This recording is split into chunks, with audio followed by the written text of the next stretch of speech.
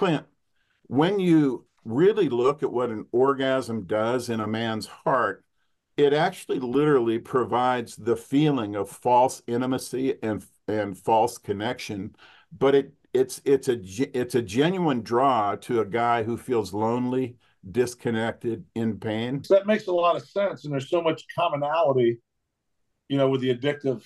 I would be And fascinated, Clint, after you read the first couple chapters of Battle On, Battle Over. I would be fascinated to have another conversation with you because I'd like to see how you would compare your alcoholism with this addiction.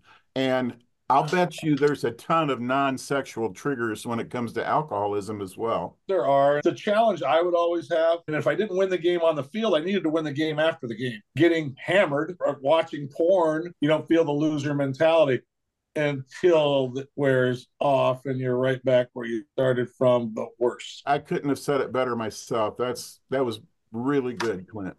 And that is the basis of the non-sexual trigger. You're looking for a win. You had the loss in the day. Now you're looking for a win, something to make you feel good about yourself. And I really do feel like that's the concept behind it. And I didn't figure I would talk about it for very long before you knew exactly what I was talking about. Yeah, I just This was is this is crazy.